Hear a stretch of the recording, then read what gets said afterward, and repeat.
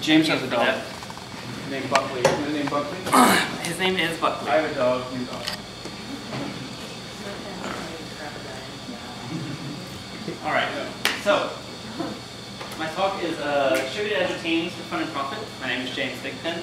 I didn't actually know that there was going to be a Rover advertisement before my talk, but so this is just a happy coincidence, but I'm a dog person, I'm a software guy, and an adventurer. That's what I decided to put there, because I couldn't think of anything else at the moment. So Scott has introduced me, but I wanted to talk to you a little bit about who I am before I launched into this. And I think a good way to explain who a person is to explain what they're passionate about. And so these are things that I'm passionate about. I'm really passionate about software engineering, the craft of creating software, creating things for people to make them happy. I'm also really passionate about organizational development. I really like helping teams grow, helping teams, creating environments in which teams can grow. I think that's sort of the only way that teams can be made. You can't make a team. You can only create an environment in which one can be made. I'm really passionate about product development. It's great to sit around and talk about all the great TDD things you're doing and your amazing ORM layer and all this super fun stuff. But if you're making a product that's shitty that nobody wants to use, what's the point? I love when I can create something for someone that makes them happy. And if you've never had the opportunity to create something in software for someone that makes them just very, very happy, I highly recommend it. I'm really passionate about company culture. I believe that if you have a company, if you have an organization, a team, a group, whatever, that has a shared culture, that has a set of values that are sort of, that you don't have to constantly express the things that you want out of them. So if you have a culture that is really passionate about the quality of the code that you create, you don't have to constantly sit there and harp about we need high quality code. If you have a culture that's really has an intrinsic value of we want our product to look good, you don't just sit there and harp about the product not looking good because it will just happen. And the richer your culture is, the more that you can have these things inside your team's culture, the more successful you will be. I'm really passionate about teamwork. A team is more than just a group of people. A team that's working together really well will be far more than the sum of its parts.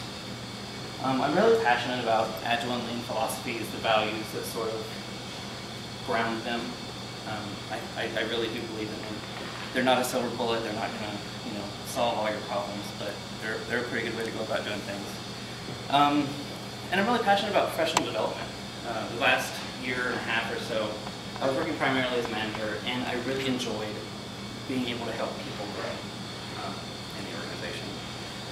So that's who I am. But we're here to talk about distributed teams and Agile and distributed teams. And so the way that I want to go about doing that is talking about what problem you're trying to solve with a distributed team. What are some of the benefits of having a distributed team? What are some of the drawbacks? And then I want to change gears a little bit, get away from the abstract, and get into what are some of the things that can help make it work, and what are some of the things that you really don't want to do. I want to take a little detour first and just kind of define a little bit of, I want to manage expectations and manage the scope here. Because when you say a distributed team or a remote team, there's several different things that you can be talking about. So I want to talk about the difference between a remote team, a remote engineer, and a distributed team, because I'm only talking about one of those tonight. Remote teams, you can think of a group of co-located people somewhere else. So you might think outsourcing, like there's this team somewhere in some other place, and that's where they live, but they're all together in the same building. That's not our topic tonight. I don't really have any experience with that, so I don't have any reason to talk about that. Another thing is remote engineers. This is something that I've worked with before. This is when you have a primarily local team, and then you have one or two remote engineers, usually through some kind of circumstance in which those individuals sort of end up somewhere else. So you have primarily local and co-located people and a minority of remote workers.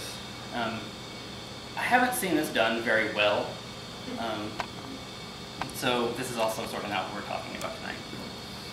The focus of our talk tonight is on distributed teams.